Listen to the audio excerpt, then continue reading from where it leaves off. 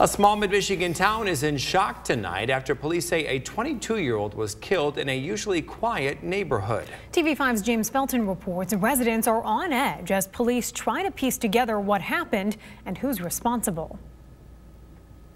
Tragic, scary.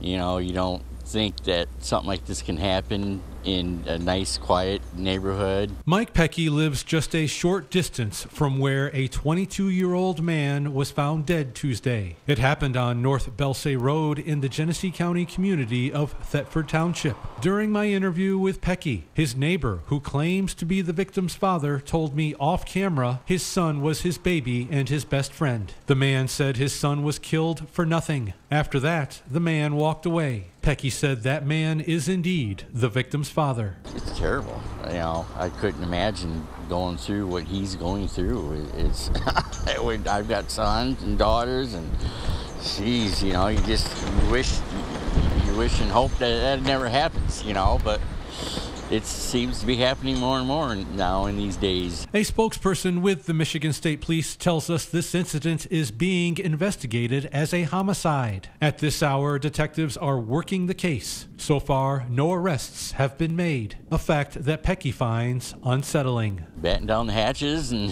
everything locked up, and, you know, you gotta, you know, protect yourself too, you know, from these things, so. Yeah, it's scary. Reporting in Genesee County, James Felton, WNEM, TV5.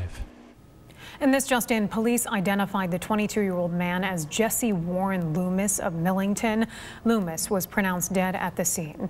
No suspects are currently in custody, but anyone with information is urged to call Crime Stoppers anonymously at 1-800-422-JAIL.